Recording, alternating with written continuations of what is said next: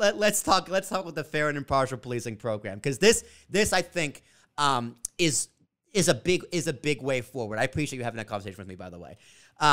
So the fair and impartial policing program, you were heavily involved in this. So please explain what it is, what the point is, what it does, and what the goal is, and what it wants to do. Okay, so what happened was, about 8 or 9 years ago, the Toronto Police Service was looking at ways to talk to the entire service about bias, about implicit, explicit bias, one of the things that sort of started this was looking at stats were taken about who gets pulled over. Is there a certain demographic? Is there do more men get pulled over, more people of color? Is there an age group? And why is that? And likewise, we have used to have a practice here where we would, it became known as carding, where someone could be randomly stopped. They didn't have to talk to police, but they could be asked, their name, their address, all that sort of stuff, why they were in the area. And that information would be cataloged. And so it became apparent that, again, a demographic was being stopped more often than not for non-criminal matters, and looking at why that was and in what neighborhoods. And the concern that came out of that was that the neighborhoods that were being targeted were low-income neighborhoods, and the people who were getting stopped more often than not were young Black men. And so to then look at why is that happening? Because these are for non-criminal offenses. They're just randomly being stopped. And is it just a case of there are more young Black men walking around than young white women, or what's going on? And from that, we then started to look at, is there a bias when police officers are looking at criminal activity? So in other words, is there an implicit profiling going on, where you think, two people walking down the street, which one is likely to be the criminal? And so the Toronto Police Service purchased a program from the States called the Fair and Impartial Policing Program. And what they looked at was how the assumption is, and I agree with it, is that we all have biases. Some are explicit, which is stuff we can work with, and some is implicit. And so you can say, well, it's an implicit bias. How do I even know I have it? And if I don't know I have it, then how can I manage it? What's the difference? Explain the difference between explicit and implicit. Explicit is you have a bias. The example I use is, I know I would prefer to eat potato chips over paper clips.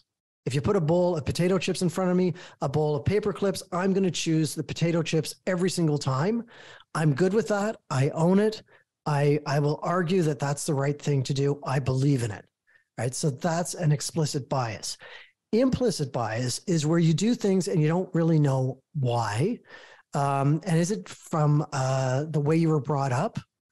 Like, for example, there's certain foods I don't like. I've never tried them, but I'll say I don't like them. And that's an implicit bias because there's no reason why. It's just been kind of around me or things I've seen. When we're dealing with people, we look at, who do we think is likely to commit a crime? And how much of it is actually statistic based versus how much of it is our bias. And when we look at statistics, are those statistics backed up by having arrested more people from that demographic committing those crimes than people who are also committing the crimes but don't get arrested? So in this program, it was a one-day program where every member of the Toronto Police Service, whether they were civilian to like right up to the chief, had to take this. And we looked at a variety of biases, whether it was people of color, whether it was a gender thing, whether it was youth.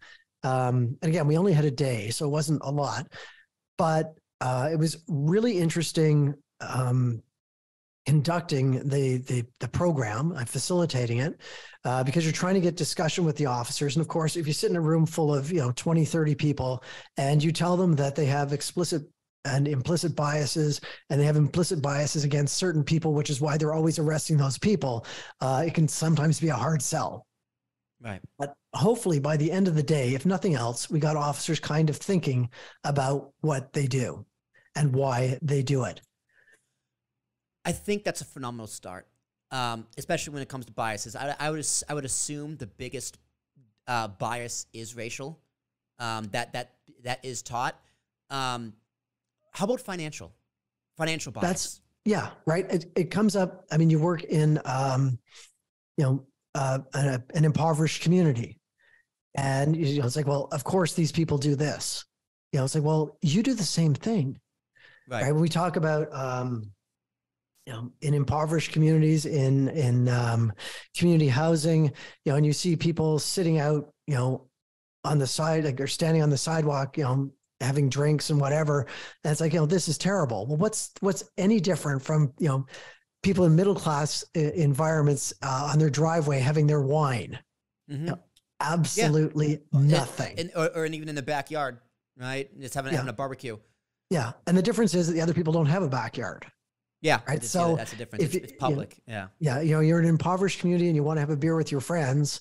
You go to the beer store, you buy a can of beer and you sit on the park bench, right? Yeah. Because they don't have a living room to go to. I think a lot of problems that are addressed as racial, yes, they are racial, right? These racial implicit biases clearly exist. But I think the bigger problem is financial. Like why do people commit crime? Most of the time because they're poor. Yeah. Right? Yeah. Rich people create different types of crime. Right, yes. They create more harmful type of crime that they always get away with. So that's a completely different type of crime. Middle class people typically don't commit those kind of crimes unless it's personal, like murder, mostly murder. I would assume, or assault. Right, but like when it comes to general crimes, poor people commit more crime, not because they're a certain color, it's because they're poor. And then we look at why are people poor? Why are people poor? Exactly. Right, who is going to be poor? Not because of that color. It's because they're poor. Or is it, right? Because there are certain opportunities that are not made available because they don't have the look of the CEO.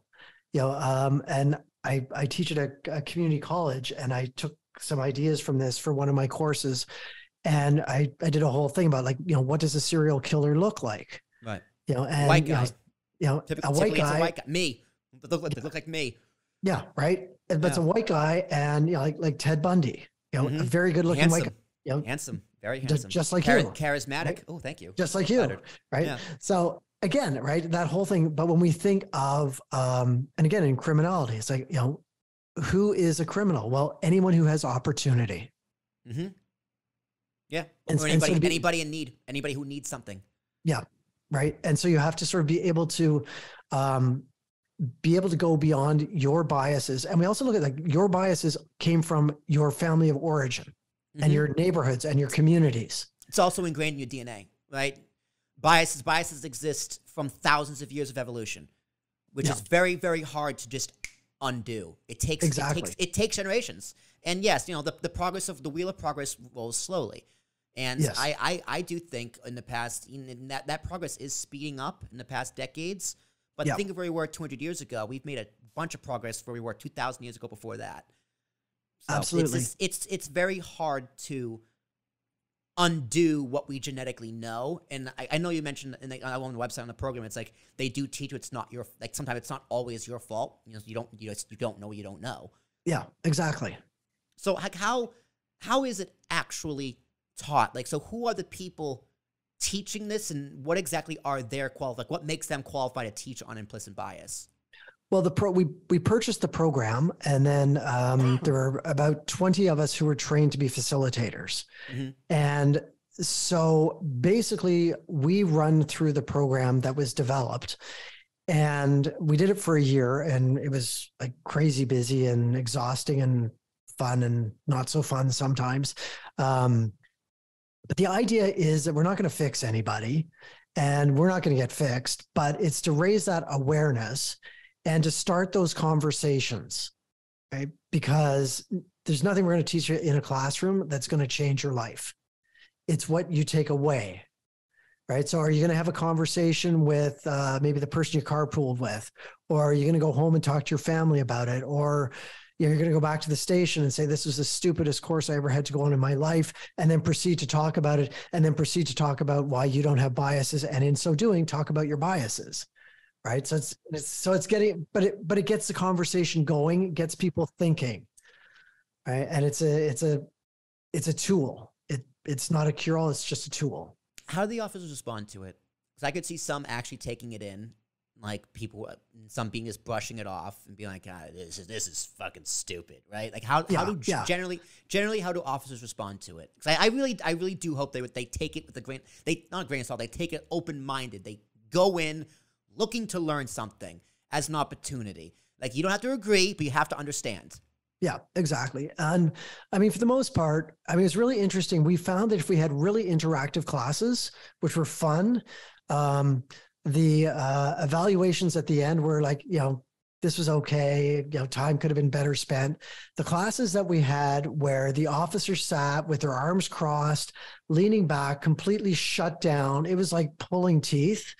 The evaluations, they said, this was really great. This is something we should have had years ago. It's like, what? And I mean, at the end of the day, like, stupid's always going to be stupid. Haters always going to hate. Stupid. Yep. Right. And so there's going to be those people that are just going to think this is a big waste of my time, energy, and everything. But I think for the most part, like, how do you measure success? It's like a generational thing, right? Like, has it changed? Like, the next day, did they go back and they were like, completely fair and impartial in their policing? I doubt it. But if it made a bit of a shift, then it was a success. Yeah. If you inch a little bit forward here and there, exactly, that can make a big difference. Well, exactly.